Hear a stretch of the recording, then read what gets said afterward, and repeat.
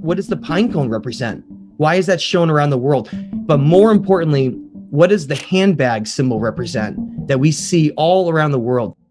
This knowledge was kept only in the most high levels with priests and magi. Only those at the top could understand what these meant. Many of these ancient symbols throughout history were eventually inverted and perverted to their opposite meanings. In some cases, to almost demonize them, to seem like it's something that's evil when it's truly something that's the complete opposite. These individuals, they are the keepers of knowledge and the keepers of how to create civilizations. They're the ones that jump-started every major advanced, sophisticated civilization we can around the world. I really think this is going to help connect a lot of these missing pieces for people that are yearning for this knowledge.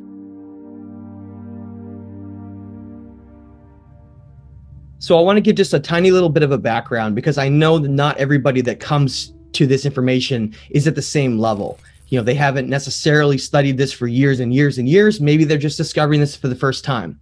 So what I want to do is just give a really small, very short, higher level and lower level perspective of this before we really get into what we're talking about. Because I feel like this information specifically is at the highest level. It's not something you just jump right into and start talking about, or you're going to get a lot of people that haven't studied it roll their eyes and turn this video off and say, I don't know what he's talking about. So I want to set the stage for what this information is and why it's so important. Over the last couple years, the last several years of studying this and writing books and trying to understand the earliest point of when civilization started here, there was always these questions that came up, questions revolving around, what are those cylinder seals that have been found in ancient Mesopotamia? What do they represent? What do these murals represent with all these depictions from the past? What are these ancient symbols we find in places like in the Americas, all the way into Turkey, down into Egypt, down into Mesopotamia? Why do we find the same symbols shared by so many different cultures around the world, when in our history books we're taught that those cultures had no contact with one another, especially across oceans? They were disconnected from different time periods in history, and it's all just random, right? Human civilizations emerged just based on randomness. Some group of kings and group of hunter-gatherers got together, they decided to settle on a location, and then they built an empire, and then that empire eventually collapsed. And that's the whole story we're given.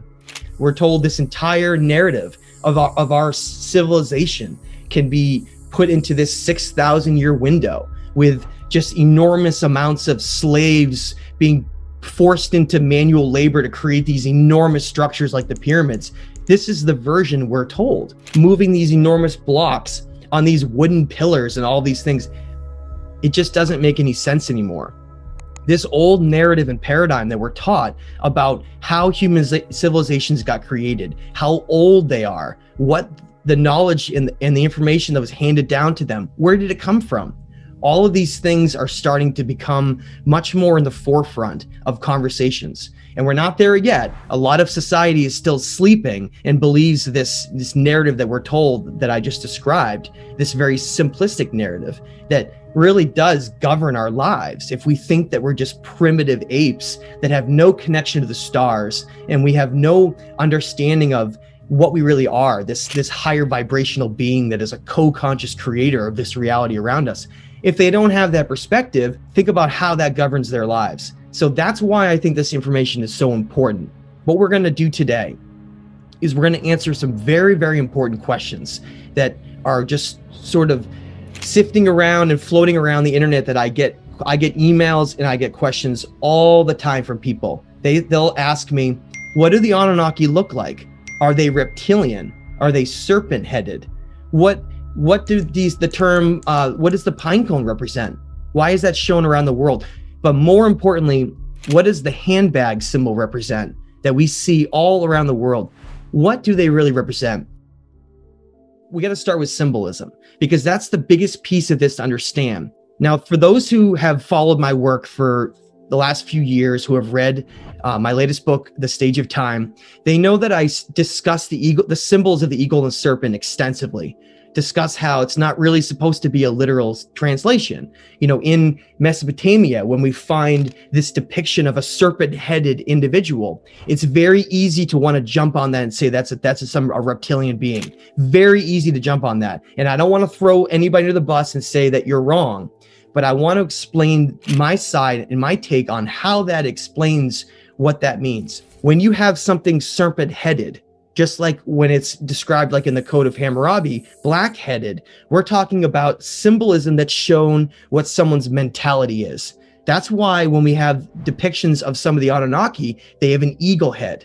They didn't really have eagle heads, and they didn't really have serpent heads. It was a symbolic way to describe their mentality. If their mentality is focused on governing through war and control and the masculine energy of creation, that symbol was always shown through the symbol of the eagle. That's what that symbol meant. And the serpent always represented knowledge and wisdom. So in that case, it really wasn't a scary image with that serpent headed. It actually represented very knowledgeable, a being that was very, very smart, very knowledgeable, not like the society around them, the farmers, the ones who were fishing, the common man.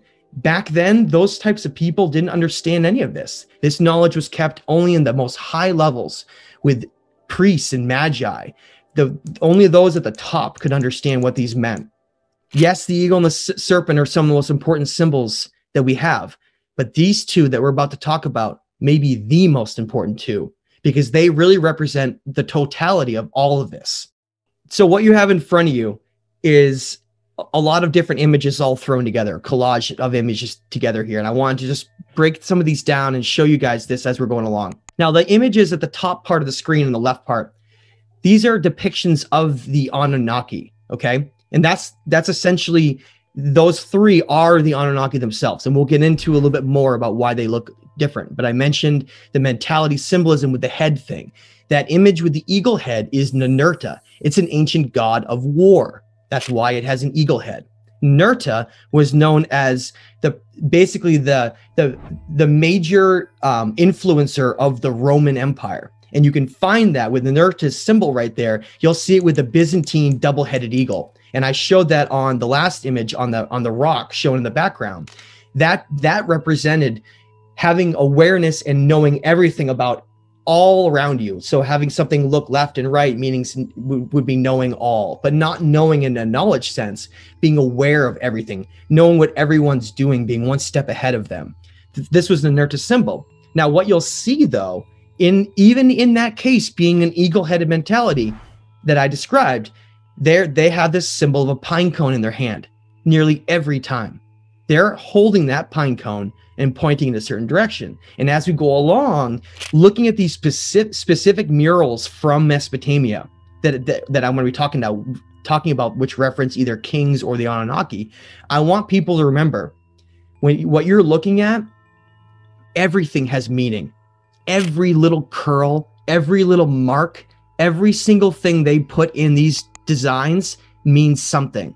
That's what's so fascinating about it. I've literally stared at some of these for hours and hours on end, just try to figure out what they're representing. So what I'm showing here, essentially, just to break it down, is these Anunnaki individuals, these figures, are holding a pine cone. They're always facing it forward in front of them. Now, when you go to the Vatican in Rome, where the Pope stands out and comes out and gives all those commandments and talks to everybody, what you find in the square is a giant pine cone symbol, the largest in the entire world, sitting in the center of their religious establishment there. This enormous pine cone, okay? At the same time, the Pope on his staff has a pine cone built right into the wood itself. You can see that depicted down the bottom, as well as a hat that he wears called the mitre hat.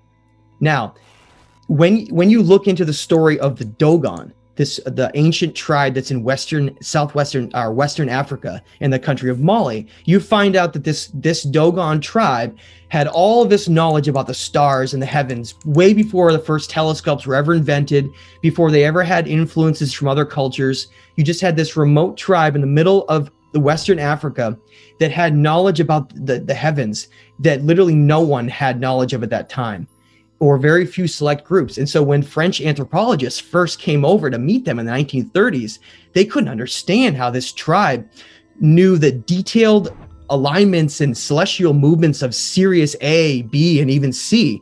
And Sirius B hadn't even been discovered yet. It wasn't discovered for years and years later until the first radio telescopes were made. And this culture somehow knew vast amounts of knowledge about our cosmos and about our planet as well. And the reason I say that, I bring up that story, is that if you look at depictions of the Dogon that they have, they show this aquatic serpent-like fish being known as Awanas. And Awanas has a hat on in those depictions. And that hat is where the mitre hat came from. And Awanas is passing on that knowledge in these depictions to these Dogon people. So when you look at the Pope today, it's simply just a reference from these ancient knowledge bringers that passed along knowledge. And Awanas wasn't really an aquatic fish being. It was just a symbol to represent Enki. And when you look at cylinder seals of Enki, you see that he essentially has these fish coming down through above him, and he's basically in charge of the god of freshwater and balance. And so all these things that we see today in these corrupted religious establishments and these inverted truths of these symbols, they all go back to a much more ancient time before they really became inverted to their opposite meanings, just like something like the swastika. All those things were either inverted or hidden so that we no longer understood what they are. The pine cone is absolutely, it's all around the world. We find it in Hindu cultures. We find it in Egyptian cultures. We find it all around the world. As we're going to get into in a second. We know that the pine cone represented knowledge, the passing of knowledge and wisdom. We know that. The pine cone represented both our third eye, the pineal gland within the human brain, as well as it represented this honeycomb hexagonal design, the seeds of life, the seeds of knowledge that represented basically this intelligent design behind all of nature itself. So they decided to use, of any symbol in the entire world, the pine cone represented the passing of knowledge and wisdom. And that's why it's shown being pushed in front of themselves and being handed to other cultures. What's important about us establishing that is that we can then take that understanding and apply it to other symbols because they're related. And that's how this works, is we can take related symbols and allow us to help us expand to understand what they all mean. The pine cone and the handbag is literally shared by every single area in the world. We can establish that there were what we find evidence for lost civilizations. And that's why this is so important, because these symbols that we find in all these different parts of the world, where we also have megalithic structures and sophisticated things that were built that would have been impossible for a primitive culture with Bronze Age tools, we find these same symbols. And that's what's so important about defining them, because it allows us to say, that's who influenced them to create those civilizations. And that's why they're so similar to others. What we have on the screen is probably the most debated of all of the symbols that exist today, is the symbol of the handbag. Now, I will fully admit, when I first started studying this, I thought it was some kind of a bag that maybe held psychedelics, to like psilocybin or something, to help expand some culture's mind or something when they're in a church. I couldn't understand, well, what is in that bag? You know, what are they providing? And there's been so many individuals have said, well, it represents technology, some kind of technology they had that helped them to build the civilization. And this is where I've come to, and this is where I want to try to lay down the definition I think makes the most sense to connect with the pineal gland. And it's going to make more sense as we go along, because we have depictions with all of them together in the next coming slides. So we'll put all this together in one place. So the handbag symbol has been shown in almost every single place that we have megalithic lost civilization imagery and structures around the world. We find these symbols. This handbag. Now on the left side is Pillar 43 at Göbekli Tepe. So we see the same handbag symbol there, and that's in Turkey. Now the image in the middle is one of these Anunnaki images with him with the pine cone holding it out, and then the handbag down below. The following one on the right is from Mexico, La Venta, Mexico, with the Olmec. And you can see Quetzalcoatl, Kukulkan Quetzalcoatl, up behind him with essentially an Olmec individual with a head of a serpent as well, like serpent headed, remember, holding and passing along a handbag. So what does this mean? What does it really represent?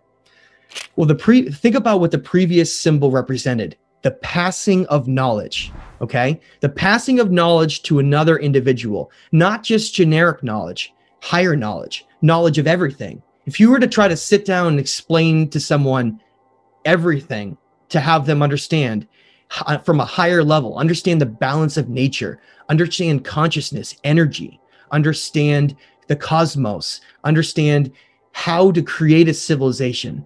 All of these things come into, that's what's needed for an individual to be able to do what they've done throughout history in these empires. So what did the handbag represent then? The handbag was the tools needed to create a civilization. So if you sit down with someone and you are passing the pine cone of knowledge, you're just telling them something. You're telling them knowledge. You're having them understand, like what I just described, the nature of reality, understanding energy, all those things. That's one thing, right? To have knowledge, to have it and understanding is one thing. But how do you create a civilization? How do you design a civilization? What are the blueprints for that civilization? What are the morals that would be laid down for that civilization? How is that civilization going to be governed? What are the rules going to be? That's what that symbol represents. It's the tools needed to create that entire civilization. So that's why you have a pine cone from the knowledge side, and then here is coming right next to it, holding. But notice he's not passing along. In some cases, he's passing along the pine cone and passing along the bag, but in other cases, he's holding it by his side as well. These individuals, they are the keepers of knowledge and the keepers of how to create civilizations. They're the ones that jump-started every major advanced, sophisticated civilization we can around the world. When we see lost civilizations, this is where these influences came from.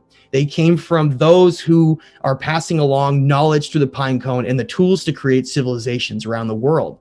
And that's why we find these two depictions so closely used in nearly every depiction, because what's the end game here? If you had an advanced group that wanted to design the infrastructure for a planet, design the infrastructure with cities, for what people would do, for how to run the world, how to clear river channels for agriculture, for how to map the heavens, you would need all of these different tools and knowledge to be able to do that. And that's what I really feel like these symbols represented when they're handing them down. But it goes even deeper too. And this is where it's a rabbit hole. It truly is. We find ample evidence all around the world, just like we found evidence for these symbols being shown, that there have been devastating catastrophes that have occurred on the earth, and maybe not even just during one time period, but maybe as a part of a cyclical basis, where maybe every 12,000 years it seems like some disaster occurs, which is why they were so obsessed with mapping the heavens, because they could understand not only the energy of the cosmos, but they could also map and understand when events are going to happen, what time period is occurring on a larger level, looking at it more on the basis on the solar system level, not on looking at our understanding of time. So these civilizations were wiped out collectively around the world based on series of cataclysms we find. And we know that based on erosion we find around like the Sphinx enclosures. When we look at Greenland ice core samples, we see a very, very devastating event that occurred between about 12,800 and about 10,800 years ago, over a potentially over 1,000-year period of multiple events that seem to have wiped out all of these civilizations and just left either just their megalithic structures that they built with no writing at all, or in some cases these cuneiform tablets, which was the ingenious way that they knew that they could preserve a message etched into stone or clay so that it would survive. That's why there's so few writings from any of these cultures anywhere in the world, because if they had used paper or anything digital, none of it would have survived. And so when some ask about, well, how do you know Atlantis was real? We don't have any of the writings from Atlantis, really. We have very little. We have anything that was either channeled or came through ancient Egypt, because Egypt was the only connection that we can find back to Atlantis when Solon went there and then told Plato about the story of Atlantis. So all we have, E. Willie, is basically these scraps and these little breadcrumbs left behind from what is disasters that we can't even wrap our heads around in terms of human history, for events that have occurred, for what happened to them, to be able to try to understand what this story is. And that's why it's so difficult, because we're talking about a culture, E. Willie and JP, that disappeared in many cases well over 10,000 years ago. So guys, this is what we're going to go some high level stuff now for those who love high level. In Göbekli Tepe, which is in the Anatolia region of Turkey, you see pillar 43, which is the most important of all the pillars there.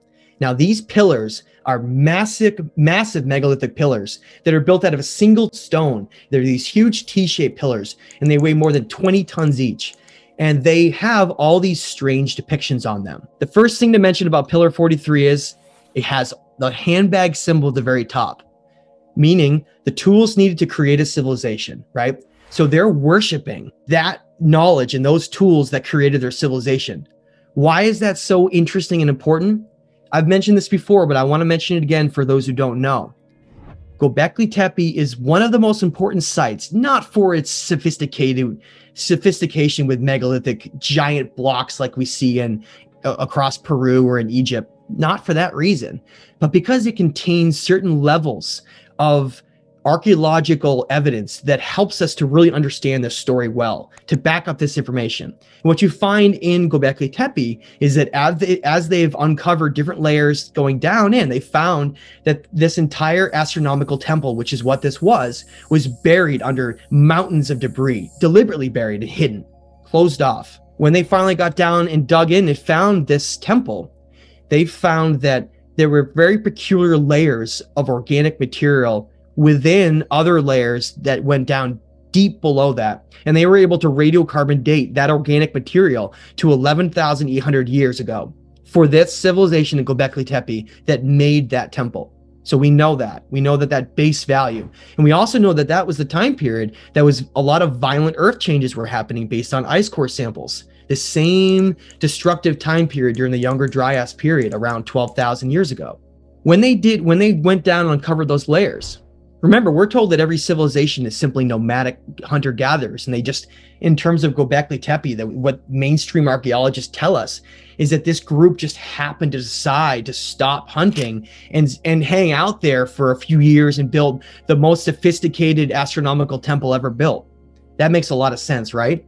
But what makes more sense is when you go down through the layers, you find that in the layers right below where this construction was done, we do find hunter-gatherer evidence, extensive hunter-gatherer evidence. There were hunter-gatherers moving through this region, but then right above it, within a very, very short amount of material, only within years, say, of material that could have been accumulated, we see all the sophistication that comes out of nowhere. Agriculture starts getting practiced. Cities are built. We find sophisticated society has emerged on this site out of nowhere, seemingly out of nowhere. And then what do we find on that pillar? Those handbags shown like if you were, let's say you were a hunter-gatherer group, you were living in that region, hunting wild animals and living off the land. And all of a sudden, this group of enlightened individuals comes in and teaches you all of this wisdom and knowledge. They completely change the structure of your society. They give you all these tools. They give you understandings of, they teach you how to farm. They teach you about the cosmos. They teach you about consciousness. They give you all this information and knowledge. They give you the tools to create those civilizations, and then they leave. What are you going to do? You're going to worship them. You're going to worship them, either them where they came from, or even just celestial understandings of energy, and we'll get into that in a second. But now look what's below the handbag symbols. We see a vulture, okay? And we see a vulture who's got a circular round thing above his arm. And some have speculated that that's a comet or an asteroid. Now look below the vulture, you see a scorpion. Now let me break this down, what I wanted to explain here and describe is, notice on the left, you have the handbag symbol in the top, and then you have the vulture and the scorpion. Now, if we look at up in the cosmos, we find that we see strikingly similarities with what's known as Cygnus. It's the constellation of Cygnus and Scorpius represent those depictions. And now they're in a look at the alignment of them. Not only are they shown on this cosmological chart, they're in the exact same position to each other. Look at Cygnus and look at Scorpius below it. Now at the top, Cygnus is connected to a star. See the hand of, or the wing of the vulture? There's a star right above its wing. That star happens to be called Deneb, and it's one of the brightest stars, not in our region, but the entire galaxy. One of the most illuminating stars in all of the galaxy happens to be right above Cygnus, but not just a coincidence. Think about the symbol of the cross, getting into symbols. The ancient cross, the most ancient symbol of all, which, by the way, predates Christian religions by thousands of years. In fact, these Anunnaki symbols that we're going to show in these murals, they have the symbol of the cross in many different places. It's one of the most ancient symbols of all. And to put this to bed too, the cross represents the crossing of energy, mind, body, and soul, the three ingredients for humans to reach ascension. That's what has been taught all throughout history. It's still the teachings of Jesus in the Roman Christian Bible. There's good information there, but it originally came from a much earlier place. It represented the crossing of energy. And it just so happens that Cygnus, it represents a constellation of a cross. And one of the brightest stars in our entire galaxy happens to be the top of the cross, which would represent essentially ascension. I find that incredibly interesting. So we find Cygnus and Scorpius in this depiction at Göbekli Tepe with handbags right above it. Now, I'd like people to think about that for a little bit. What does that mean? Does that mean that those beings who provided, does it mean that they're the ones who brought those tools? There's just endless questions that go into that, but I want to leave people with that understanding of what's shown on that and how those handbag symbols are right above that. Now, there's one more incredibly interesting piece of the puzzle. Just so happens that Cygnus and Scorpius are in what's known as the dark rift of our galaxy. The dark rift is an area of the galaxy that has the highest amount of dark energy of our entire galaxy, is in that location. For those who don't know what dark energy is, it's when you think of a system of balance, as above, as below, you find when you look at something like the underworld and heaven, higher and lower dimensions, there's always balance no matter what. Dark matter would be like the equivalent of the underworld for our planet, but in the galaxy. It is the other side of matter. Everything is always balanced. Now, guys, this is probably, I would have to argue, my favorite depiction of any mural in the world. It may seem silly, but something like this can answer almost everything. Think about all the stuff we talked about. What does the pinecone mean? What does the handbag mean? They're right here, but we get a lot more information than just that. Now, guys, I'm going to break this whole thing down, and this is where I think is going to help connect a lot of pieces for people, a lot of these clues that remain hidden. Now, like a puzzle piece to try to put together this lost story of history, you take it one piece at a time. So once you know the pinecone means the passing of knowledge and wisdom, you put that piece into place. Then you understand how they're holding the handbag. You put that piece into place. If you have the understanding that beings that have wings, it's supposed to represent gods, ascended beings that are from other dimensions, you put that piece into place too. And what do you get? You get a depiction here that tells an entire story. It tells an entire story of what occurred in the past to create sophisticated civilizations. Now, let me break it down. Notice there's two individuals in the center that are surrounded by what's called the tree of life. And then there's two individuals on the outside. And then above the tree of life, you have the winged solar disk with Anu in the center, okay? Now, Anu is like running the wheels of this tree, this life, like balance. And the more you learn about the Anunnaki, the more you find that they're obsessed with maintaining balance. They did a lot of bad stuff here. But because of that, they had to do certain roles and responsibilities to regain that balance. And that's one of the obsessions they always have, no matter what you look at. That's why the tree of life is always depicted. This balance of life here, this balance of nature, the creation of life. It's all balanced by, according to them, the Anunnaki are in charge of that. That's their responsibility, okay? Now, I used to think that this was supposed to depict all of the Anunnaki. These were 4 Anunnaki. That's not right. That's incorrect, and it took me a long time to understand that. The way you know that is not just by the wings. Look at what they're wearing on their heads. Notice that very carefully. Besides wings, the Anunnaki, if they're shown with their physical head, not a serpent or an eagle, they're always shown the same way. They have horns, ringed horns around their helmet, and they always have 3. That's a status symbol for the Anunnaki. That means that the 2 individuals on the outer side, and it doesn't really mean on either side. Remember, it represents both sides, right? Balance. The 4. The 2 on either end, and the 2 kings in the center. Now notice, the kings are the same height as the Anunnaki. And like I said, I think some things are supposed to be literal, right? Some things are symbolic, but other things are literal. They're the same height as the Anunnaki. Now look, the Anunnaki aren't reptilian. Remember, we're created in their image, not the other way around. We are them.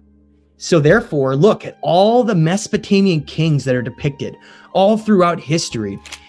When we look at Ashur, when we look at King Hammurabi, when we look at Sennacherib, when we look at Ashurbanipal, notice they look just like the Anunnaki, like they're imitating them, right? They have the long locks of hair all braided. But what do they not have? Notice what's on their head. They don't have any horns.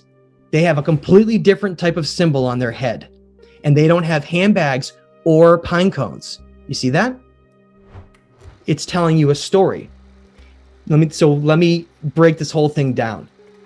The Anunnaki had bloodline king offspring based on which are called the Nephilim. Okay, we know that when we look into we look into Genesis, we look into Book of Enoch, all kinds of ancient stories from the past. It extensively talks about that giants were once here, that ancient kings really weren't what we thought they were. They were actually like bloodline Anunnaki kings directly from their bloodline. And so their obsession here was to have their seed rule over the society. So these kings are direct bloodline kings of the Anunnaki. They're being given the knowledge and wisdom to create civilization. Okay? And that's why they're depicted in the center around the tree of life. Now notice what they're carrying. In their left arm, they have what's known as the masculine rod of kingship, of ruling.